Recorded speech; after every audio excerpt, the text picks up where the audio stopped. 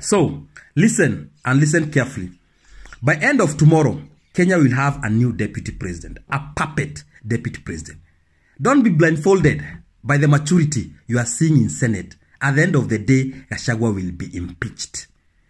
The only positive thing about all the impeachment process is that Gachagua has proved to the public that he's innocent. And those all accusations are false. That is the only positive thing about this. So people are asking, why did Gachagua not resign, knowing that at the end of the day, he was going to be impeached? Gachagua did not resign because he wanted this impeachment to be like the ICC case. What ICC did to Uhuru, he wanted this impeachment to do the same thing to him, to rally the community behind him. How? And he will be impeached. Gachagua knows that all those accusations are false. So when he goes to the court of law will give him the reprieve. All those accusations will be thrown out. But Gachagua will say this. He does not want to become the deputy president again. On all what he wants his rights as Gachagua. The rights to receive his benefits and the rights that he can vie tomorrow for a seat. It's a very big gamble that Gachagua is doing. So, if he doesn't come as a deputy president because he will not want that seat anymore, he will come back to the mountain and form a political party. A very huge political party.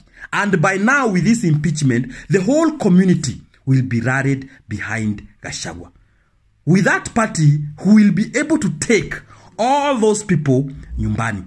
Now my problem is this. If Gachagua comes back with a party in Mount Kenya, we have a problem. Because we don't want Gachagua to become the president or the deputy president again. He can only help us to take the entire Kenya kuisha nyumbani. That's the only way Gachagua can help us.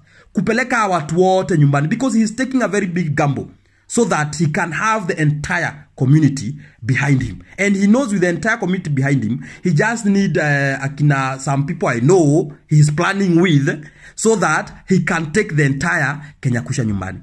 That's why I'm telling our people, we should be very careful. Because Gachagua, of course, might come back. Because of all those charges are fictitious. They are false. But he will come with a new party.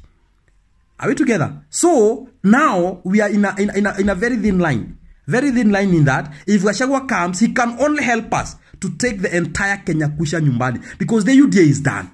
Ruto is done. That is not even debatable. How ameisha kabisa. So that is the plan that Gachagua is planning.